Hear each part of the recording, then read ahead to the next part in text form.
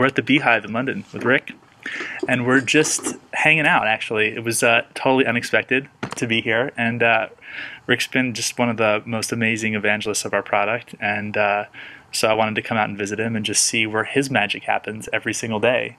And it's really, truly a magical place. I think if you love gear, this probably is one of the most gear-heavy places I've ever been in my entire life. We heard that this place was up for grabs, and it's kind of a big hall. It's a big room for a live band. It used to be a church hall, kind of a village hall thing.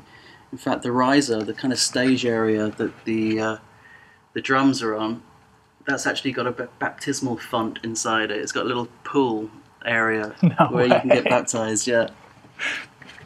So, you know, we're very sort of spiritually sound in the studio. And it just seemed like the perfect place to come and do the next album in, which is the one that's just gone, Milo Xylitone. So tell me about some of your favorite pieces of gear, because I see so much of it around here. Maybe some gear that has interesting stories or unique sounds that have been created. Okay, well, this is my stereo bus stuff over here. And that's basically the retro EQ on top, which is a recreation of like the Pultec. Clariphonic EQ underneath, which is wicked. That's like it's got all your top end needs, all your high frequency needs. It's got there in like two knobs, focus and clarity. Clarity is the really high stuff, and focus is where the crack of your snare drum lives. So really every album just needs enormous focus and clarity. Yeah, absolutely. Yeah, well, you can see I'm sort of more clarity than focus at the moment. Maybe you just need to go to the pub. Yeah, I think so. And then there's my favourite compressor at the bottom there, Shadow Hills mastering compressor. Just kind of two compressors in one.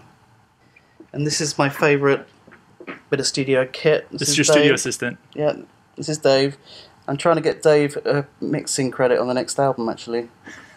I shit you not.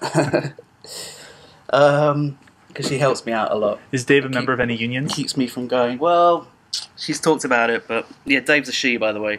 She's talked about it, but I don't think she's really that serious about it. All right, well, that is the quick studio tour of where Rik does all of his magic.